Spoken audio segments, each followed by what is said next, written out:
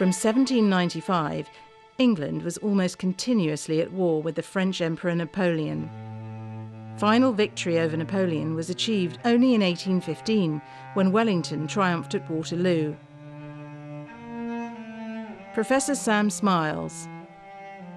What Turner does is demonstrate that landscape can absorb history rather than the other way round.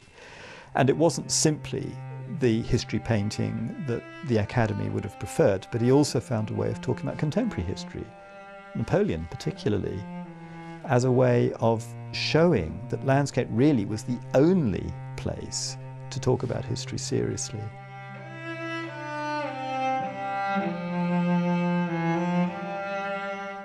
The Field of Waterloo, where he shows the aftermath of the battle with rockets being fired to illuminate the battlefield and to deter looters, and women searching for their loved ones in a heap of corpses, mingling British and French troops, all of course united in death.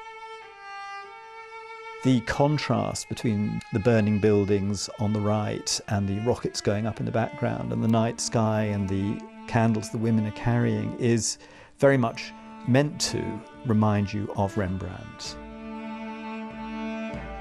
So what he's doing is he's taking a moment of contemporary carnage, and Waterloo was only a couple of years in the past when this picture is painted, and then finding a way of talking about it that goes beyond a kind of Grand Guignol fascination with death and destruction, and pushes it up that level so that the same kind of poignant reaction we might have to a scene of the crucifixion or the blinding of Samson is applied to these ordinary troopers who have died as a result of one man's ambitions and the huge loss of life that it occasioned.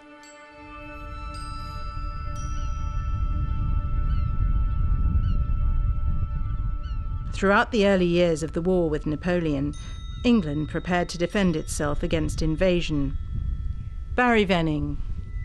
The way in which the war affected artists is an enormously complex subject.